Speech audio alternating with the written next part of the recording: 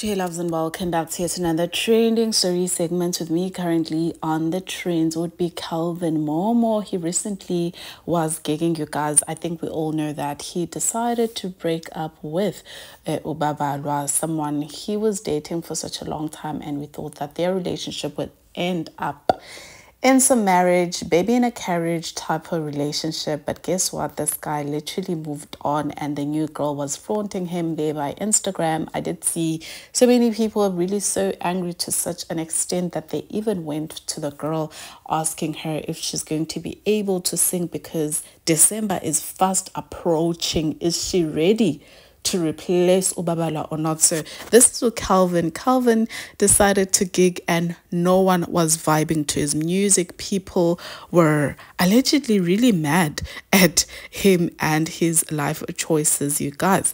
So yeah, what are your thoughts on this? This is the first time I ever see a guy ever being called out for his actions, and people wanting him to take responsibility and feel the consequences. Like, guys get away with so much. So yeah, what are your thoughts on this? And I also did see the one and only almighty ghost Hlubi decided to officially respond. People are laughing at him for wearing the wrong brand name on his shirt. It was supposed to be JilSe, and then it was JilSe. It was so South African.